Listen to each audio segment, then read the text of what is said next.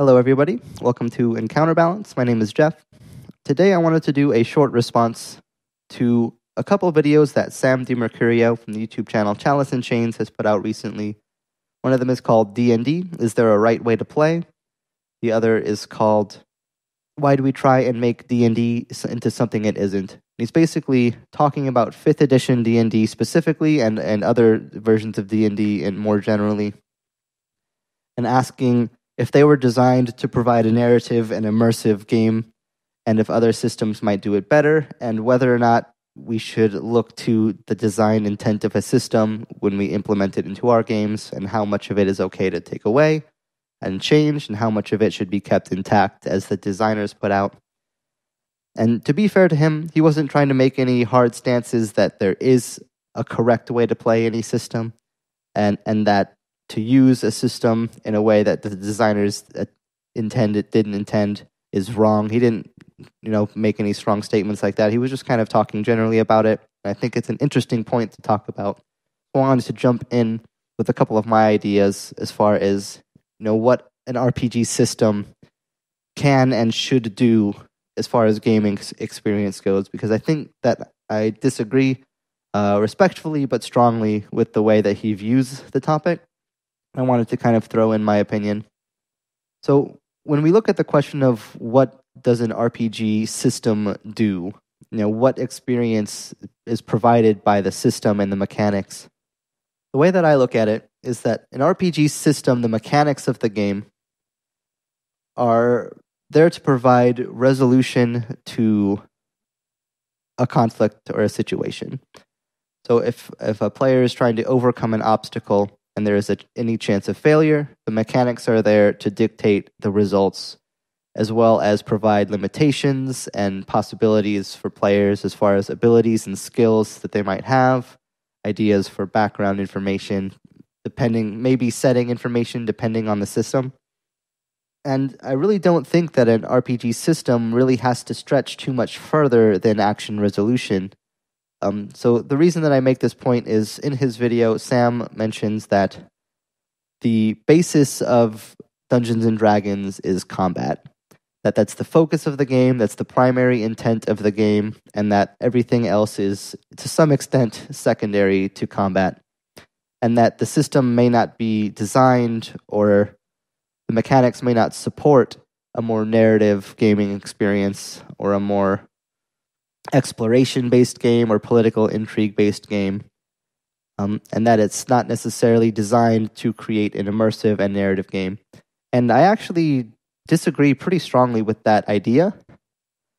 And the reason being is, so for me, an immersive and narrative game has nothing to do with the system that the game is played in, or at least very little to do. Unless you're playing an incredibly crunchy game, like Pathfinder or worse, as far as crunch, and I don't mean worse as in bad, I just mean more complicated, more mechanical. Unless you're reaching into the more crunchier systems, the system does not dictate what's narrative. The system does not dictate how immersed I am in any capacity. I'd say it provides almost zero immersion or narrative benefits to me. For me, in my experiences, a narrative and immersive game is created almost entirely by the players that are in the game. There is no amount of narrative encouragement a system can provide to a group who's not interested in a narrative game that will make them play more narratively. They will still play it like a game. And there's no system within reason. At least looking at a system like 5th edition, there's nowhere near the complexity required to break immersion, at least for me and a lot of the people that I play with. And it comes so much more down to the people that are in the game and the way that they react to situations, the highlights that they put into the game, the way that they play their characters in the different situations. That's what makes a game narrative, not necessarily the mechanics of the game. And kind of a case in point, if you look at a system like Fate, which is touted as this pure narrative, this only story, very little mechanics system, which it can definitely be that, you can still play Fate very gamey and very mechanically and very tactically, and it works actually fairly well. I think more in that style than people give it credit for. It's very easy for it to become a game of, especially with things like aspects that can take you out of the immersion by kind of interfacing with the mechanics as a player instead of as a character.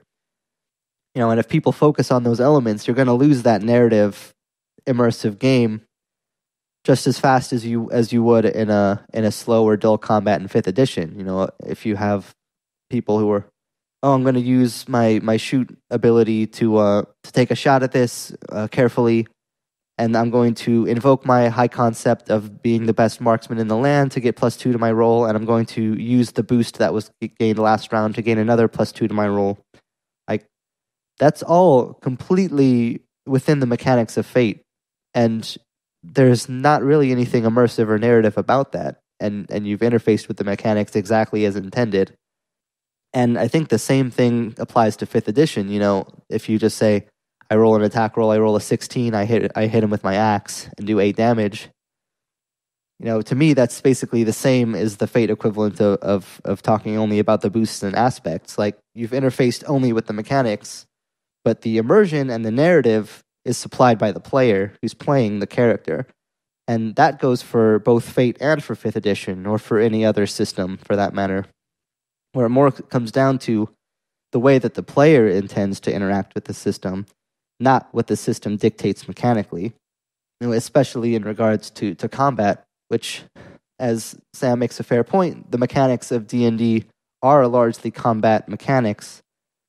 But there's a good reason for that. It's because combat requires the most action resolution, and it requires the most in order to provide a fair outcome to combat. And the point that D&D does not have a lot of mechanics that support immersion or exploration or political intrigue or things like that. I guess my main question is, what mechanics do you need to have in a game to support that? D&D doesn't have mechanics for exploration, not because exploration is not as important as combat, but because exploration is a story told by the DM. It's an environment created and a picture painted, and not a rule set in a book. And I think if you were to have mechanics that supported exploration or mechanics that supported political intrigue, that would make the game less immersive and less narrative, and take the magic out of exploration, not enhance the experience of exploration. And the same goes for political intrigue and conversation and swaying people with words. No amount of mechanical support or lack thereof has any indication of whether or not the system supports those experiences, because those experiences are ones of story and of people, not of games and mechanics. So I don't really see how 5th edition not having mechanics that support exploration or support political intrigue or immersive gameplay has anything to do with whether or not the system is designed to use those aspects, because I don't really see how mechanics relate to those aspects. And in fact, I think putting mechanics to those aspects would lessen them and cheapen them, not enhance them, especially in regards to a narrative immersive experience. And I guess just a point about systems in general, as far as what a system is designed to do and whether or not you should use this system or that system. Obviously some systems that are very focused, are going to be ideal for certain settings. It would be tough to play a sci-fi or a Star Wars game in D&D 5th edition. And I'm not saying that 5th edition has to be a one-size-fits-all system or that everybody has to like playing it.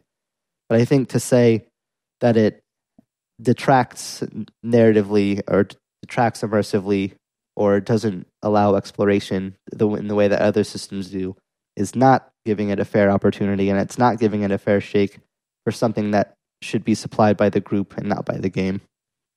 And just as far as systems in general go, I see a lot of people trying to basically find the perfect system for their game, which I can respect in a way, and I'm not saying that's bad. Just like any of the points that I'm making, it's just the way that I see it, and I'm not trying to make any definitive hardline statements here. But no system, at least no system that I've ever seen, and it seems to be the case for most people, no system will be exactly the game that you want. Every system will require some tweaking in order to make it feel just right, or as close to just right as you can make it. So I don't see any reason that people who like 5th edition, for the most part, should switch to another system just because that system, supposedly provides more narrative experience, which I disagree with, as I've said before. But if you can make a tweak to 5th edition because you like the spells, you like the classes, you like the abilities, you like the attributes, if you like those features, then you shouldn't switch to Fate. You should tweak 5th edition because that'll get you the game that you want with a couple minor changes. Where Fate might solve one problem, it could create 5 more in its place, which doesn't really help you. And it doesn't help the game, and it doesn't help the players. And I think just in general, the whole system hopping thing gets a little bit overplayed as far as, the perfect system. At least as far as general systems go. Like, obviously, if you're going to play a Star Wars game, having a Star Wars system is probably going to help you because that world has a very specific feel that it's aiming for. And just at the end of the day, kind of like what Sam said in his video, if the group is having fun, then you're doing it right. And there's really kind of no two ways about that one. And I'm not trying to say that people should switch systems or they shouldn't switch systems. People should play the game that they want to play. But I don't think it's fair to call 5th edition a non-narrative game or a game that focuses on combat.